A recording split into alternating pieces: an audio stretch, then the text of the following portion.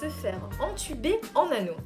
Non, ceci n'est pas une vidéo porno, c'est la nouvelle tactique du gouvernement pour vacciner tout le monde. La vaccination en anneau. Tu connais ? Je t'explique.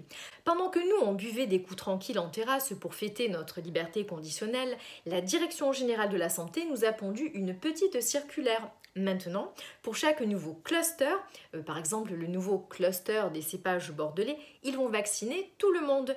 Les contaminés, les cas contacts, les contacts des cas contacts, les contacts des contacts des cas contacts, etc. etc.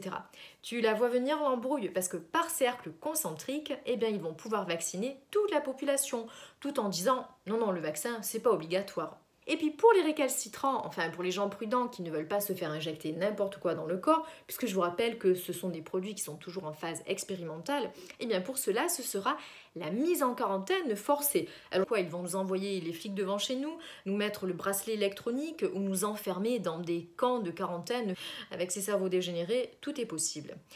Alors ça fait plus d'1 an que ça dure, ce coco-circus, donc maintenant on est rodé. Donc on se pose, on s'informe, on informe, on dit non et surtout, on continue à trinquer joyeusement parce que quand la vie reprend le dessus, les anneaux, ils sautent.